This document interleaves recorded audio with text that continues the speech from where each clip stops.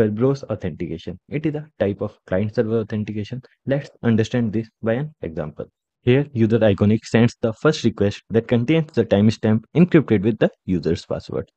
I'm assuming iconic enters the correct password. On the second step, domain controller will send the TGT ticket granting ticket along with session key. Session key is also inside TGT, but TC will send it separately as well.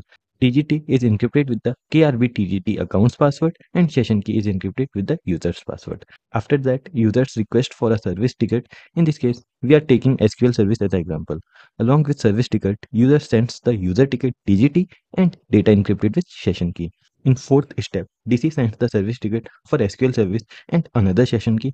Here, the service ticket for SQL is encrypted with the SQL account's password. On fifth step, user sends the authentication request with service ticket along with the data encrypted with session key.